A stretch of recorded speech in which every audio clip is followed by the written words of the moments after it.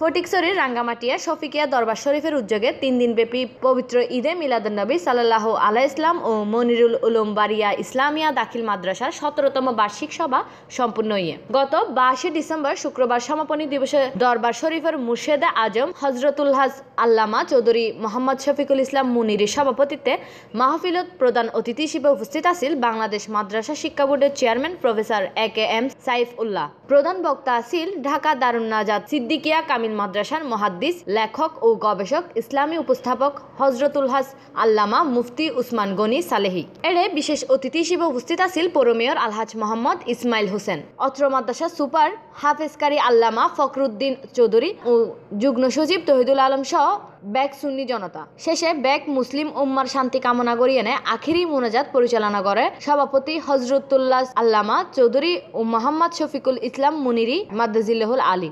আমরা মনে করি ঈদে মিলাদুন নবী অত্যন্ত গুরুত্বের সাথে যেন সারা দেশের মানুষ পালন করে সেই ব্যবস্থাই আমরা ইনশাআল্লাহ করব। আমাদের তরুণ প্রজন্মের কাছেও আমরা সেই দাবি রাখি।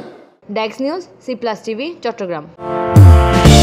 দর্শক আর এই ভিডিও কিনা অনারত গমনালি এই লাল সাবস্ক্রাইব বাটন কবরাই উঙ্গ সাবস্ক্রাইব এবং C+ ফোন এই চাহ